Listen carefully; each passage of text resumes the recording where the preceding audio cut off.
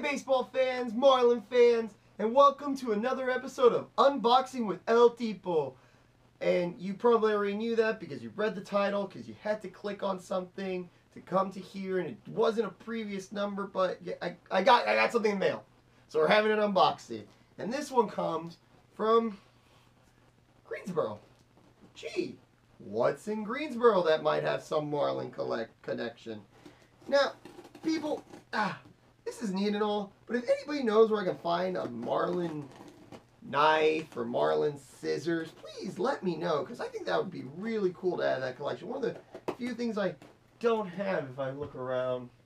Nope, no scissors, no knife of the Marlin, so I don't. You know, one of those switch knives, those are really cool. There we go. Okay, I'm almost done there. Almost got it. Trying not to cut myself. Put that over there. Paper. More paper. Oh, that's neat. It's a paperweight. Now, what kind of paperweight, you ask?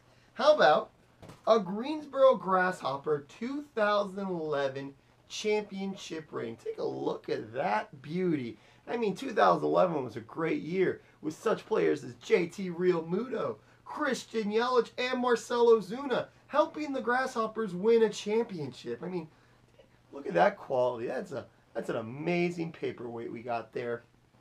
Now, other players have come from the system, and one of my personal favorites is Jose Fernandez, who played with the Grasshoppers. Unfortunately, not the year they won the championship, but oh, hey, look, Florida Marlins. Last year, they were the Florida Marlins. So I got a perfect place in my collection for this.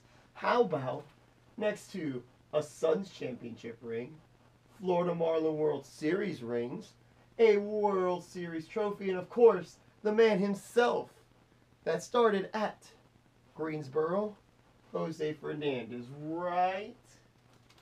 Bam, there. Doesn't that look pretty there? Look at it. That's amazing. Once again, guys, thank you for watching. Make sure to like and subscribe to our channel. Always giving away cool prizes when we hit milestones for numbers of subscribers. And until next time, let's go Marlins, let's go baseball, and keep collecting what you enjoy.